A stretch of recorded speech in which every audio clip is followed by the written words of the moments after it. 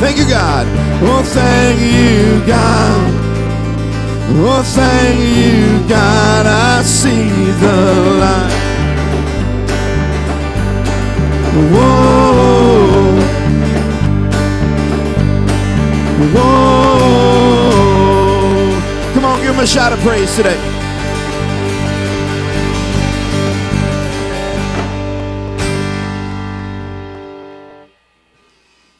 Praise the Lord. Aren't you glad you see the light? What a wonderful blessing to see clearly what God has done for us in this world. Glad you're here today. Let's ask God to speak to our hearts through his word. Heavenly Father, we thank you so much for your word, that it's living and powerful, sharper than any two-edged sword. Just pray that you would speak to our hearts through your living word today. In Jesus' name, amen. Well, Pastor Mac mentioned we're going to be doing a series on marriage. Then that's starting in February. And I don't know how long you've been married. How many of you have been married less than 5 years? Less than 5 years. Less than 10 years. Okay. Less than 20 years. Okay. You can still learn. How about less than 40 years? All right, there we go. How many have been married over 50? Okay, hi, Dale. All right, well, marriage is a wonderful thing. We're going on 39 years. It's exciting. My wife has really helped me to become more of what God wants me to be, and marriage is a wonderful thing. So marriage, we'll be starting that in February. We'll be having a special speaker on the 8th. Many of you probably know that I worked at Glad Tidings for many years with the Dean family.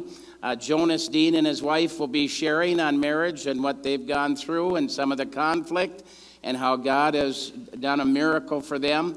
And I really like the idea of passing out a card, inviting somebody to come to that marriage class. It's like a class. We're going to be talking about marriage, but it's from God's Word. And so invite people to come to that. We're doing a series on Jesus in the 21st century. And so as we get back into the Scripture, you can turn to Matthew chapter 5. I'm going back to the Beatitudes. We have one that we did not cover, and I'll be going back to the Beatitudes today. But the last few weeks, if you've missed, we've been talking about our vision for 2015 and how God cares so much for the lost.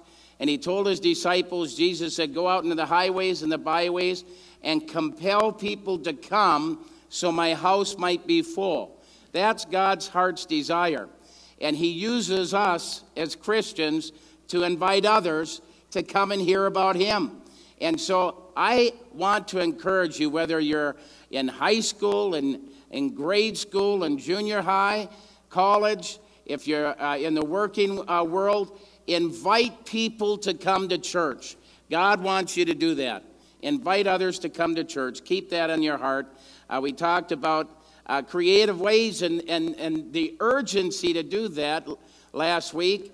And we talked about the 4 men who took their paralyzed friend, and they brought their paralyzed friend to Jesus because Jesus had the answer for their paralyzed friend. They knew that if there was any hope for their friend, they needed to get their friend to Jesus. And when they got their friend to the house, it was packed in Capernaum there. Everyone was around the house. There was no room to even get close. And so they worked their way. They got a ladder. And in Israel, they have flat roofs. And so they climbed up on the roof. They got some ropes. They lifted their paralyzed friend up on a mat. And they lifted their friend up on the roof. They took some of the roofing apart. And they lowered their friend down right in front of Jesus. Can you imagine? Now that's really going the extra mile to get your friend to church, isn't it? And so that's what they did to get their friend to hear about Jesus. What are you going to do to get your friends to hear about Jesus? And the amazing thing that took place there was when Jesus saw them and he saw their faith, he said to the man, your sins are forgiven. Your sins are forgiven. Now, I want you to consider that for a moment. Here their friends are certainly expecting a miracle, but they weren't expecting that. Now, I want to ask you the question, what's more important, being healed from a cancer or paralysis, or having your sins forgiven? Well, that's the greatest miracle of all, isn't it? And so Jesus, seeing their faith, began with the greatest miracle of all. He said, your sins are forgiven. And there are people in that room that were so upset, the religious people, the Pharisees, saying, who can forgive sins but God alone? And Jesus, knowing their thoughts, said, you're right. And he asked them a question. What's easier to do? Say, get up and walk, or to say your sins are forgiven? He said, to show you that the Son of Man has power to forgive sins on earth, I'm going to tell you, now get up and walk. And he healed the man, and the man jumped up joyfully and was healed. But the greatest miracle started first. Your sins are forgiven.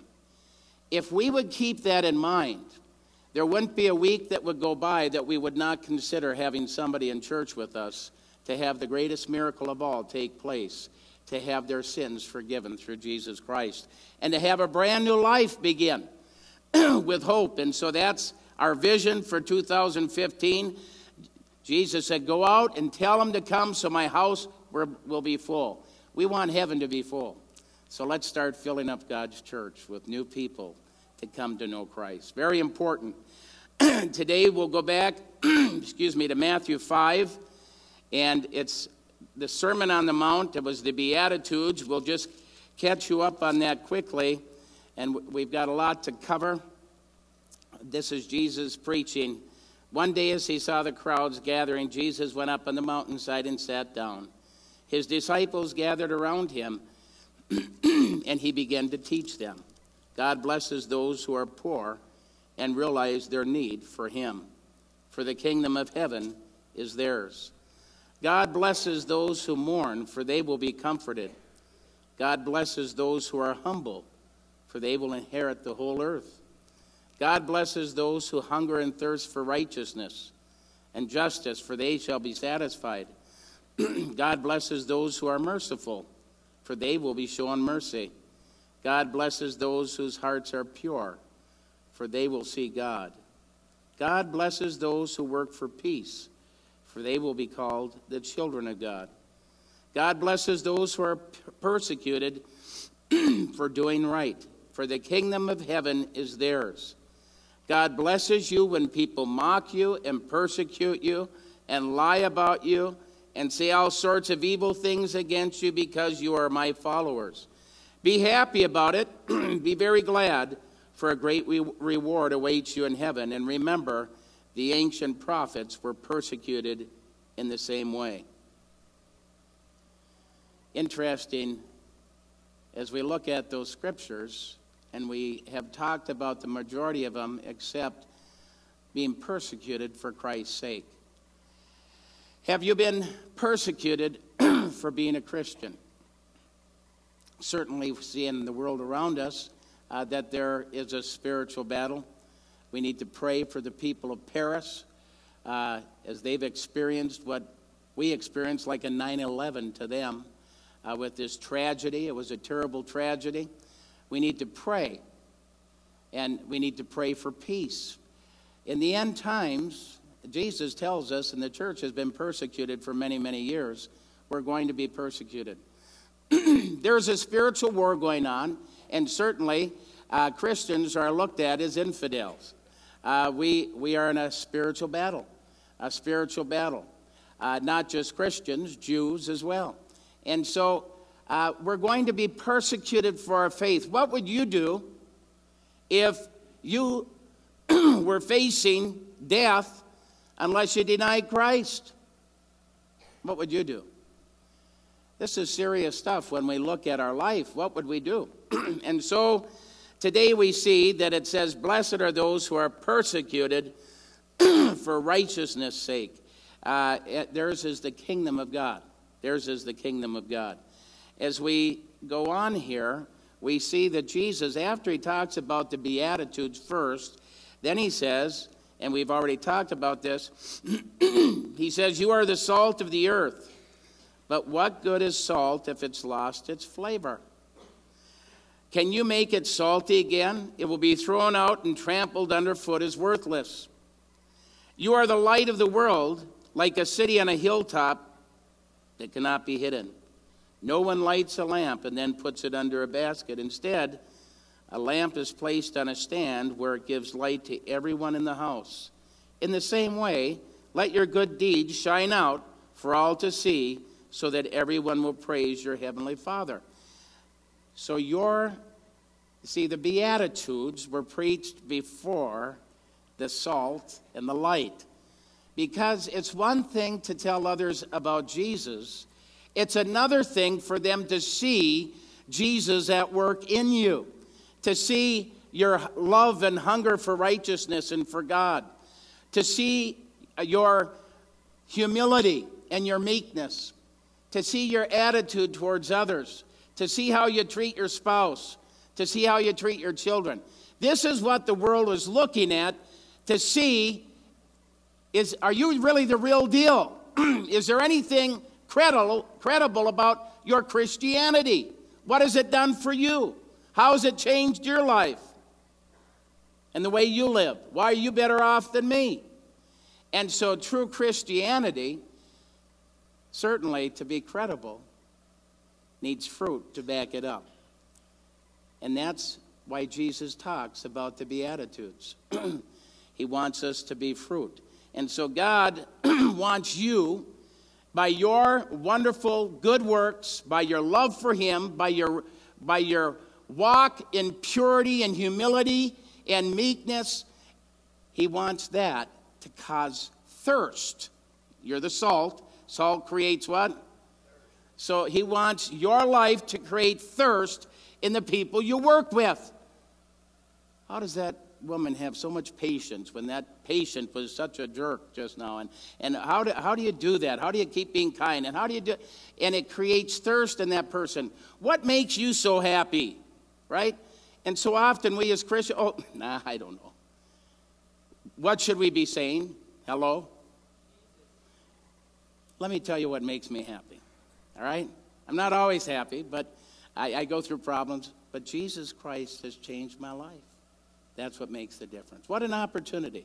Let me tell you about it. Come to my church and visit with me sometime. I'll show you what makes me happy. God has changed my life. Now, the world is looking for people that have sincere and real, authentic Christianity. It doesn't mean we have to be perfect, but they will see the virtues that Jesus just talked about. And so this last beatitude, blessed are those who are persecuted, right? They're persecuted for righteousness' sake. It says when they'll lie about you, say all sorts of evil things about you, when you become my followers. Think about it. When you became a Christian, how many of you lost some of your old friends? Just slip your hands up. Okay, some of you lost your old friends. It happens when you become a Christian. When you become a Christian, how many of you had problems with your family relations because you became a Christian? Just slip your hand up. Many of you had problems with family relations. And so what did we do about that? I remember when I was dating Karen, and her mother said, you got to be careful. She said, my friend told me when she dropped Thor off, I was dating Karen, she dropped me off at home one night in high school, and I told her about Jesus on the way down the road, and I lived down in the hillside, and Karen lived in Duluth Heights, and I was talking to her about Jesus, and anyway, she told Mary Ann, you got to tell Karen to be careful, for there's overly religious ones. Isn't that interesting? Watch out for that guy, you know. The world doesn't have a clue sometimes about true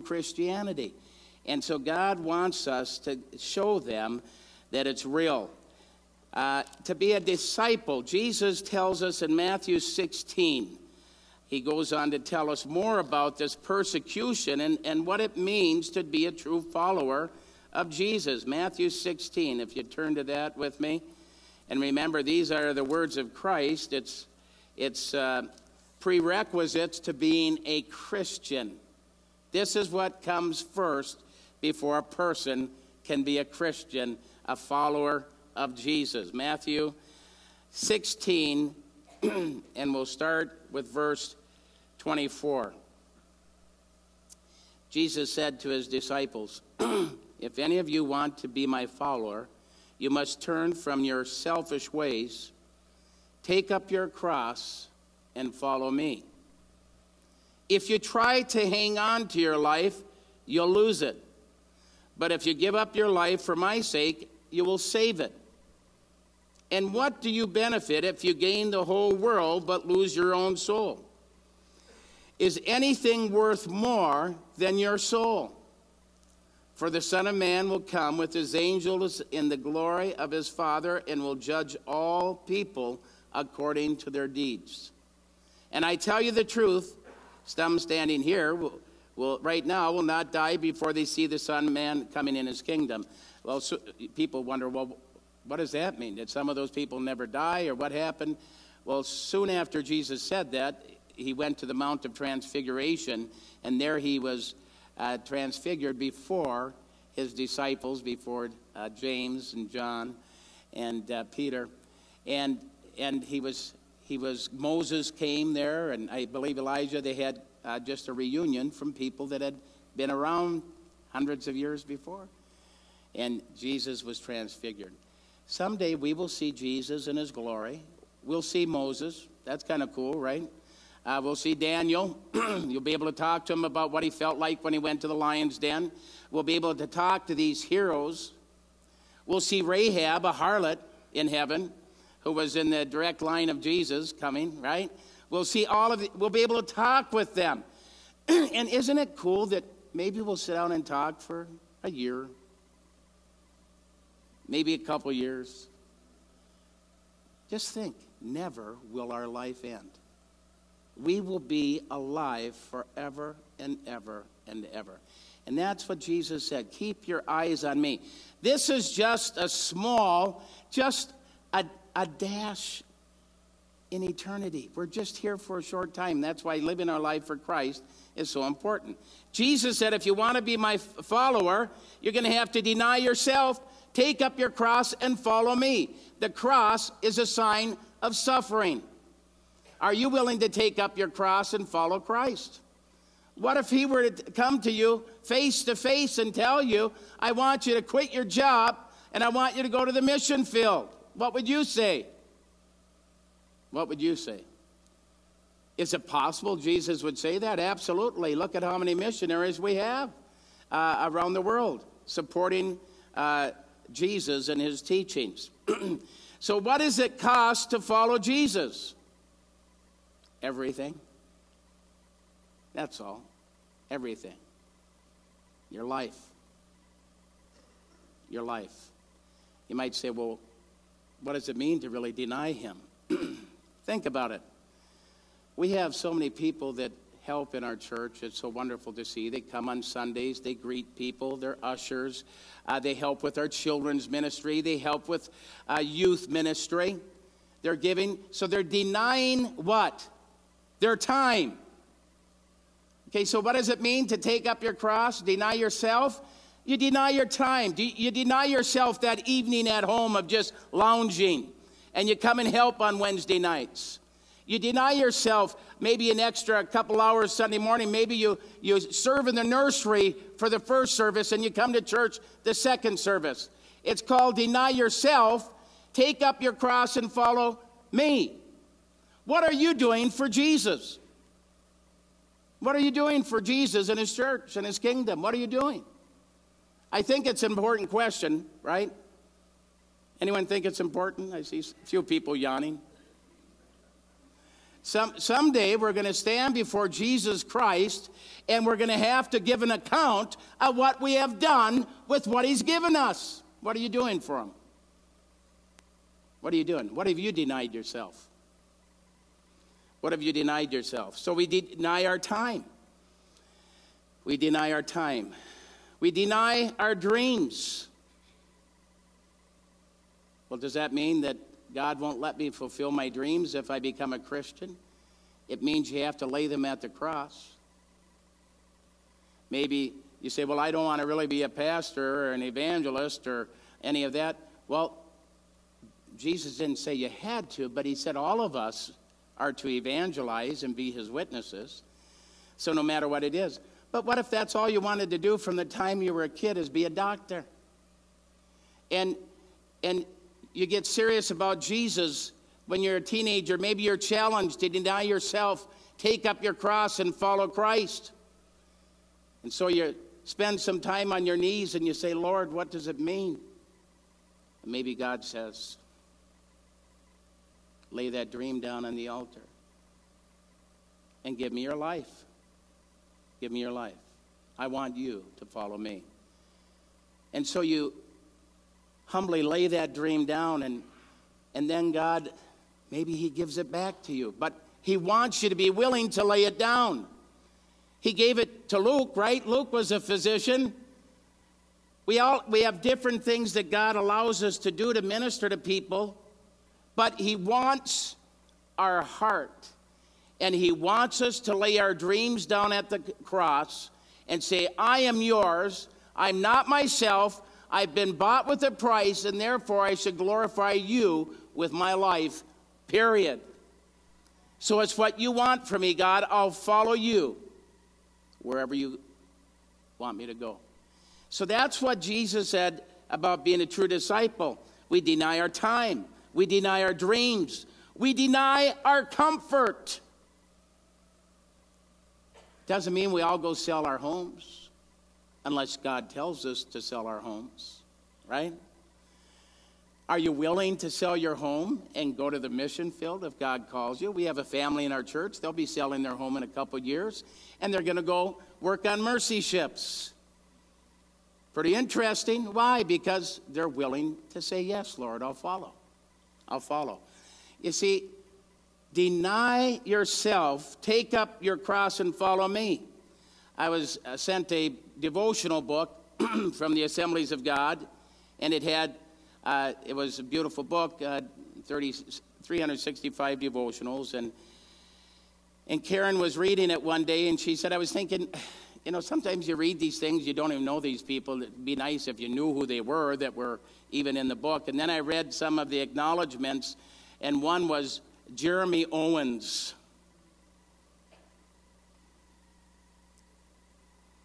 And it has you pray for different missionaries throughout the world.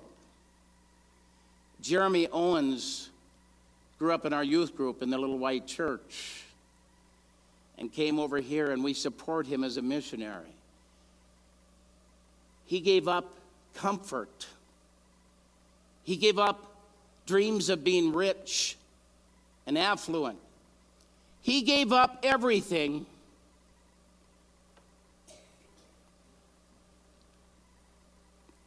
because of his love for Jesus.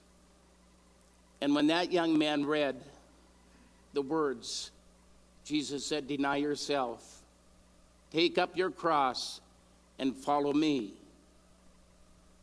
it meant something to him. It wasn't just reading words. So often when you read the Bible, you're just reading words. I want you to realize it's the living Word of God. These words are for us today. The same requirements of being a disciple of Jesus Christ 2,000 years ago are relevant today. He says, deny yourself. What are you doing for Jesus? What are you denying for him? What are you denying for him? In America, we have it very good. Yes, there are hurting and poor people that we have to pray for and help. But in America, we've been blessed. But the commands are there. Deny yourself. I see people serving in our nursery, serving all over the church. Deny yourself, your comfort. Deny your money. Oh, now you're getting personal, Pastor. Would Jesus tell you to deny your money? Some of you are stingy people. Have you ever been accused of that? Is Leo here? We call him Scrooge. And so some of us, as we see, God will lay it right on the line. He wants our heart. That's what he wants. He doesn't want just part of it. He wants all of it. He wants our heart. True discipleship. And then we look at that, and I look at the faithful people in our church. The majority of you, I don't have to even talk to you about this because you're faithful and you love the Lord. You see, tithing is just where beginners get in. That's what we're told to do, to be faithful. Faithful with 10% of what the Lord gives us, to give to his church so the church can operate to touch lives. Faithfulness. Tithing. Are you faithful? We have people, they go on vacation, they mail their tithe here when they're gone. That's faithful. Faithful. People who are watching online, they tithe to the church. They're faithful. You are faithful. But see, are we all faithful? What if Jesus said, hey, the 10% is fine, but I want it all. I want it all. For some of you, that'd say, well, here's a quarter. That's all I got, right? But what if you really had a lot of money? How many remember the story of the rich young ruler?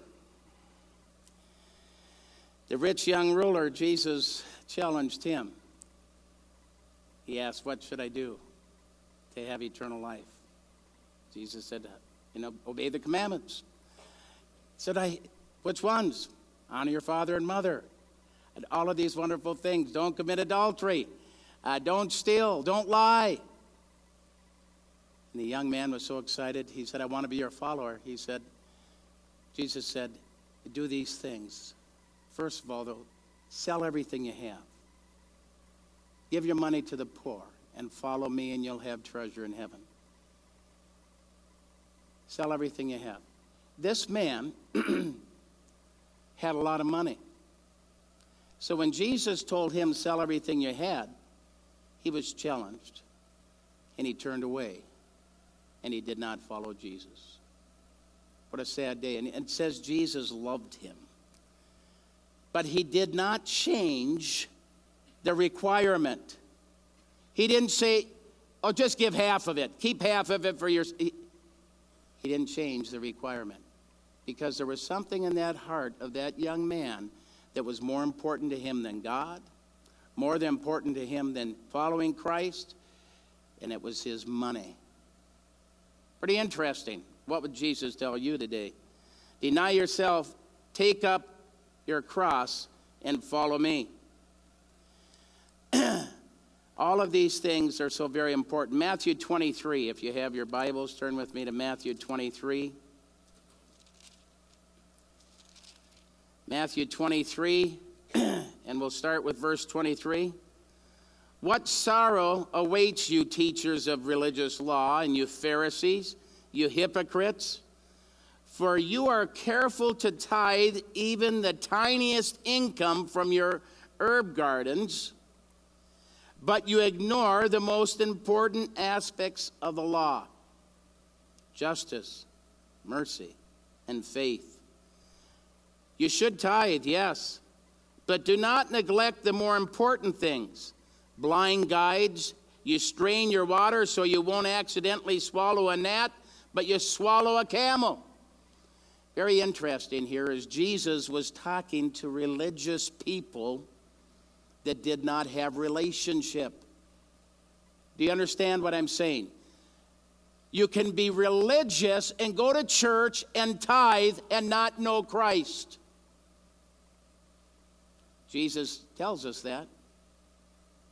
It doesn't give you an assurance of going to heaven by giving your money to God. He wants a relationship. He said, yes, you should have tithed. That's right. But you forgot the most important things. Love, mercy, caring for others, going out, touching other lives. You forgot the most important thing. You're just into religion. You hypocrites. Can you imagine how those Pharisees felt? Right? Can you imagine? Just how angry, well, we know how angry they were. They crucified him, didn't they? They found something they could do to crucify this wonderful man. So here we see we need to surrender. It's total surrender. It's not partial surrender. It's total surrender. Total surrender to the Lord Jesus Christ. Deny yourself, take up your cross, and follow me. Follow me. And that's what the rich young ruler had a hard time doing. Total surrender. Luke chapter 14. If you have your Bible, turn with me to Luke 14.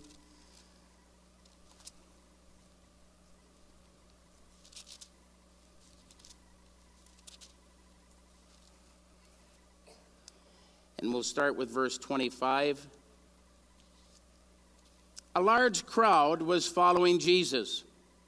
He turned around and said to them, "If you want to be my disciple, you must hate everyone else by comparison. Your father, your mother, your wife and children, brothers and sisters, yes, even your own life. Otherwise, you cannot be my disciple. And if you do not carry your own cross and follow me, you cannot be my disciple. But don't begin until you count the cost." Okay, this is about telling others about following Jesus. What's it going to cost? You remember? Everything. That's all. Everything. It's going to cost your dreams, your time, everything. So Jesus tells us if we don't take up our cross and follow him, we can't be his disciple. Don't begin until you count the cost, Jesus says. And he tells them, count the cost. Understand what it really means to be a Christian. Understand what it really means to be a follower of Jesus Christ. Understand what it means. Like we were talking about, denying your time at home and helping at church. Denying your money and helping the poor. Denying yourselves this and helping others. Understand what it means. He says, don't begin until you count the cost. For who would begin construction of a building without first calculating the cost to see if there's enough money to finish it? How many remember the house on Mesaba Avenue who had, for probably decades, scaffolding in front of the house? Anyone remember that house? They didn't calculate the cost, apparently, to finish the siding or whatever they were doing to finish the house. And so here he says, you gotta count the cost. Otherwise, you might complete only the foundation before running out of money. And that everyone would laugh at you. They would say, there's the person who started the building on Mesaba and couldn't afford to finish it. I hope you're not here today. Then Jesus says, or what king would go to war against another king without first sitting down with his counselors to discuss whether his army of 10,000 could defeat the 20,000 soldiers marching against him? And if he can't, he will send out a delegation to discuss terms of peace while the enemy is still far away. So you cannot become my disciple without giving up everything you own. Boy, those are challenging words, isn't it? Everything you own. That means my house isn't mine. It's God's. And if he tells me to sell it and go to the mission field, I better follow. Right? All of these things. Salt is good for seasoning. But if it loses its flavor, how do you make it salty again? Flavorless salt is good neither for the soil nor for the manure pile that is thrown away. Anyone with ears to hear should listen and understand. And so here we hear teachings of Jesus. Are they relevant in the 21st century? Absolutely, they're relevant. Because Jesus would say the same thing to you today if you're going to be his follower. Deny yourself, take up your cross, and follow me. And follow me. Deny yourself, take up your cross, and follow me. Henry, how long were you on the mission field? 9 years? My brother Henry gave up 9 years of his life. He lived on nothing but poverty. He was in poverty trying to help street kids in Brazil. Poverty. God said, Henry, deny yourself.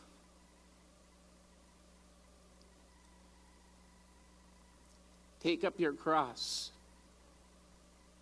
Follow me. And he did it. But you know what? He's still saying that today to every one of us. So, do you want to hear from God, or are you afraid to hear what he's going to say? What is he going to say? Yes, I want you to get involved. Get off your easy chairs, your comfort. Deny yourself. Take up your cross and follow me. What are you doing for God's kingdom? What are you doing? Just taking up space? What are you doing for God's kingdom? God wants you involved in his kingdom. Adam, does your wife need any more workers in the nursery? Absolutely. Absolutely. We need help in the nursery. Deny yourself. Take up your cross. So we should have a line up there. Yeah, can I get a chance? What happened to service and sacrifice? What happened to what Jesus said about denying ourselves and taking up our cross and following him? What happened? And so here we see there's something that God wants us to do. He wants us to count the cost. Count the cost. God wants us to bring others to him. But he wants us to be honest with them, that being a Christian is all about sacrifice, just like Jesus sacrificed for us. If you're going to be a Christian, you need to deny yourself and take up your cross and follow him. Follow him. Then Jesus says, anyone who has ears to hear, let him hear. In a moment, we're going to have the worship team come back. And I'd like you to consider what you need to deny and what you need to do differently. And maybe there's people here that have never even truly made that commitment to deny themselves and to follow Christ no matter what. Here I am. I don't care how old you are. Here I am. 20, 30, 40, 50, 60 years old. Doesn't matter. Here I am. I'm yours. I'm going to follow you. Matthew 7, the last part of Christ's Sermon on the Mount, it's very challenging. Very challenging. Matthew 7, the last part of the chapter. And sometimes you read the Bible and it seems like, like I said, what did I read? What did I read? Thor, what do you call that one verse that your phone has that pops up? What do you call it? The unapplicable verse of the day. What did it say today? Something about, and John wrote his letter to Gaius. And that's all it said. And I thought, who invented that program? Boy, that's a good one. I'm going to go all day on that. Right? And so having verses, Scripture, God wants us to realize this Scripture can apply to our everyday life. Everyday life. Yes, there are some things that are just history we read about.